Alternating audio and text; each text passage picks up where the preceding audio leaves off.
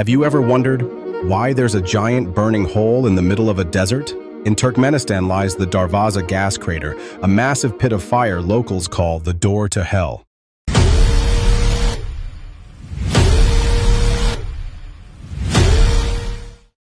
It's been burning non-stop for over 50 years. In 1971, Soviet geologists accidentally drilled into a hidden gas pocket.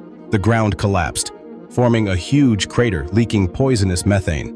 To stop the gas from spreading, scientists set it on fire, expecting it to burn out in a few days.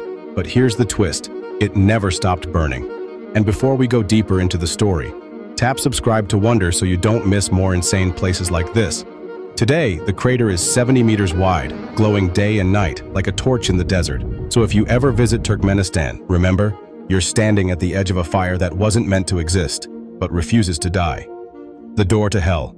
Still burning, still mysterious, still unstoppable.